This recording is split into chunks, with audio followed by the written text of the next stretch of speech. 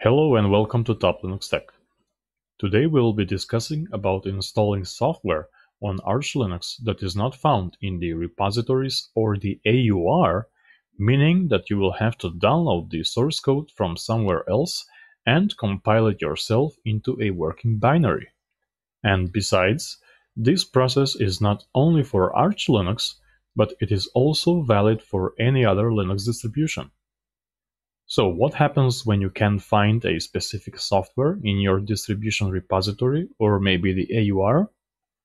Well, chances are that it will be available as a source code or as a standalone installer package provided by the developer. And we'll cover both methods in this example. For this demonstration, I'll be explaining on how to build a program directly from source by using the GNU Auto Tools, which is a popular choice in the free software ecosystem, which contains the GCC compiler and other binaries required for building an application directly from source code. For this, you will need to have the GCC compiler, build utilities, and libraries installed on your system. For example, in Arch Linux, you'll need the base-devel meta package, and on Debian or Ubuntu systems, for example, you would need to have the build-essential package installed, otherwise the building process will fail. Now, when building an application directly from source, there always will be a manual on how to build the package.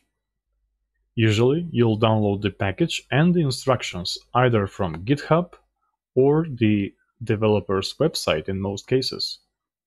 So let's jump right now to one of my test machines and see how we can build a software from source. For this demonstration, I have chosen the DWM window manager and the simple terminal because they are very light, minimal, and very practical for this demo. For the second installation demo, I have chosen the Foxit PDF reader to be installed directly from the developer's website. Okay, so I'll just start one of my test machines right here. I'm going to log in. And currently I do not have any desktop environment or window manager installed, so this will be a perfect example of how you can install the DWM window manager, for example. So now I'll have to download the corresponding software from the developer's website. And because I have no graphical desktop environment, I'm simply going to use a text-based web browser in this case. So I'll simply run elinks, which is a text-based web browser, and navigate to suckless.org. Now, Suckless is a combination of software projects that are usually very minimalistic in nature. They contain the least amount of code, which makes them fast, stable, and extremely lightweight. So here I'm interested in the DWM window manager and the simple terminal. So I'm going to navigate to the download section right now and simply download both applications.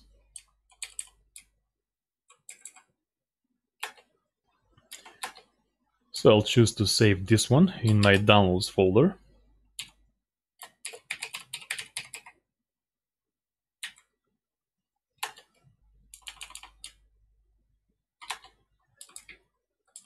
And I'll do the same for the simple terminal.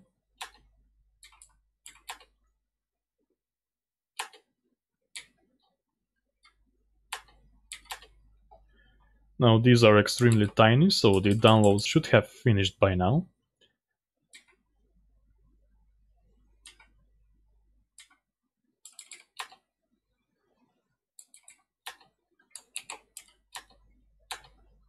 Okay.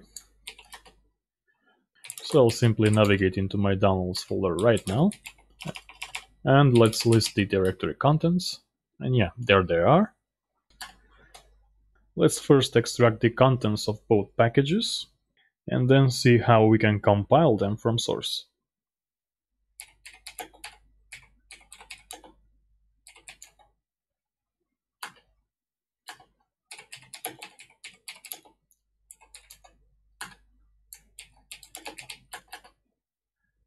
Okay, I'll simply switch into the DWM folder and see the directory contents inside. I'll just run my midnight commander here. And the thing that you should check out first is the README file, which will obviously contain the instructions on how to build a package. And here, under the installation, it clearly says that to build the package, all you have to do is simply run the make clean install command.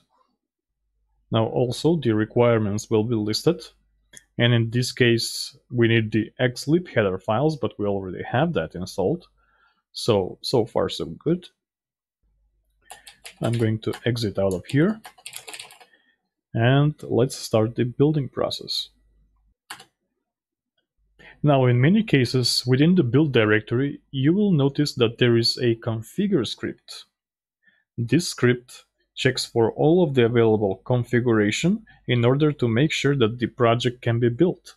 Otherwise, when you run the script, you'll get errors in form of missing dependencies, which means that there are other dependencies that are not satisfied, which you need to install first in order to proceed with the configure and the make program. So you will usually have to run the script by typing in /configure and then press enter. But in this case, we have no such script because there's nothing really to configure here. This is a very lightweight program. So the next logical step is simply to run make, then make install, and finally make clean. So here I will simply run the make command and press enter, and this will actually grab the source code and compile it into a working binary.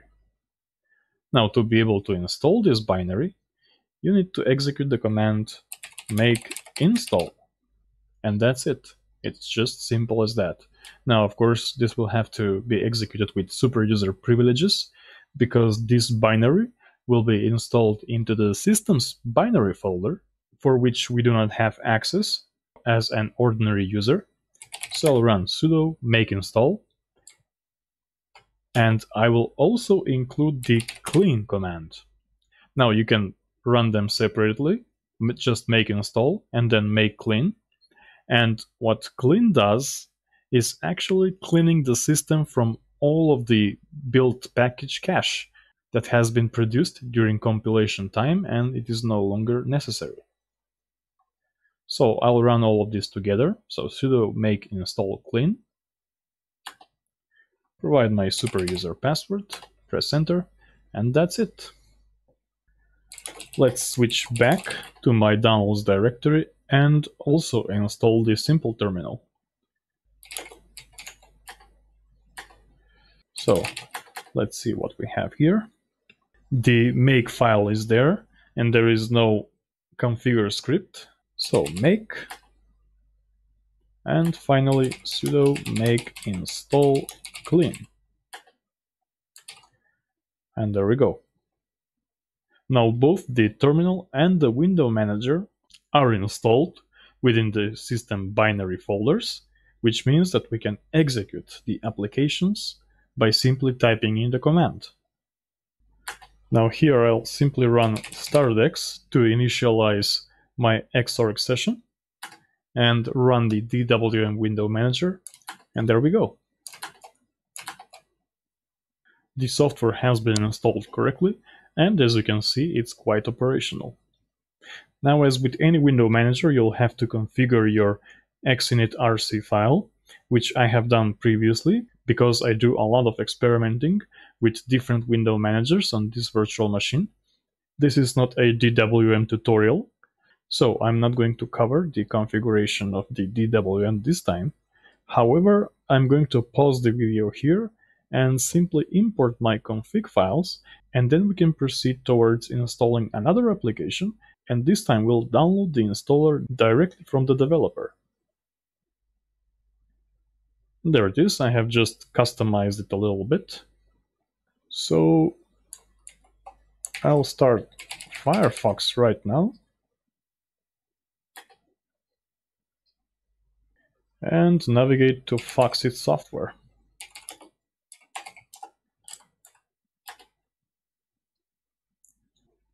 This is a nice PDF reader, so it will serve as a perfect example on how to install program from an installer provided by a developer. So let's choose Foxit Reader. The software is proprietary, but it is free. And we need the Linux 64-bit binary, so I'll choose that. Save the file.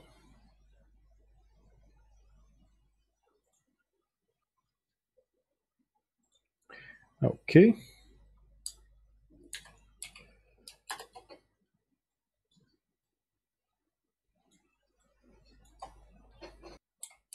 Let's now navigate to my downloads folder.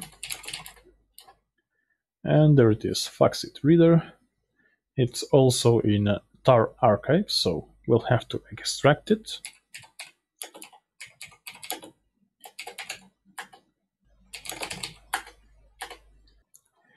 And now we have a run script that we can run to simply install this program. So I'll run sudo // reader. It ends on .run and press enter. Provide my super user password. And I'll simply choose the destination folder for the installation. Now the /opt is perfect for any optional software. So I'll simply go with that. Click on next. Yes, I accept the license. And there we go. The software is now installed and it can be simply called from the applications menu or from the terminal. So let's try and run it right now. Foxit Reader. And there we go. We can also do the same from the terminal.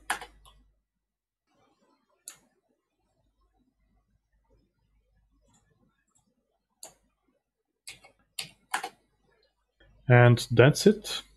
This should be the usual case scenario of how you would install a program and compile it directly from source, or use an installer provided by the developer. Now, to uninstall these applications, usually there will be an uninstallation script or something similar. So let's check inside the installation folder, and there's already an uninstalled .desktop script that you can run to uninstall this software. And let's actually uninstall the DWM and the simple terminal right now. So I'll simply navigate to my downloads folder and switch inside the ST terminal and run sudo make uninstall clean. And as you can see, the binary has been removed from the system. And let's also do the same for the DWM. And there we go. Right now the programs are operating in memory, but once I terminate the session, they will no longer be available, which means that we have properly uninstalled a program that we have previously built from source. So that's it. I hope you enjoyed this video, and if you did, make sure to like, comment, share, or subscribe. And also feel free to ask me any questions that you might have. This is Top Linux Tech, and I'll see you next time.